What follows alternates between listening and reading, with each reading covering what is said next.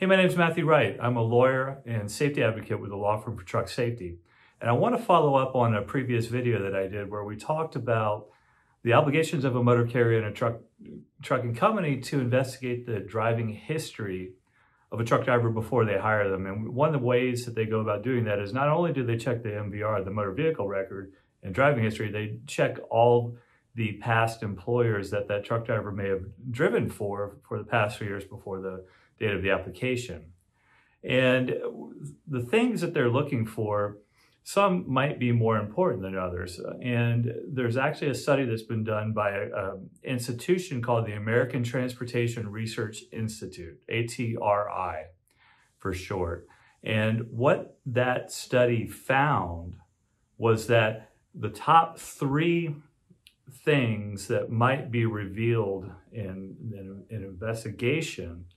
The first one, a reckless driving violation, would increase the likelihood that that truck driver will be involved in a future crash. In other words, it predicts the likelihood that the truck driver, if they have a past violation, will be involved in a future crash, increasing the risk of harm to the motoring public. And so the first and number one most dangerous thing that can be a good indicator of an increased likelihood of a future crash is a reckless driving violation. That increases the chance that that truck driver will be involved in another crash by 114%.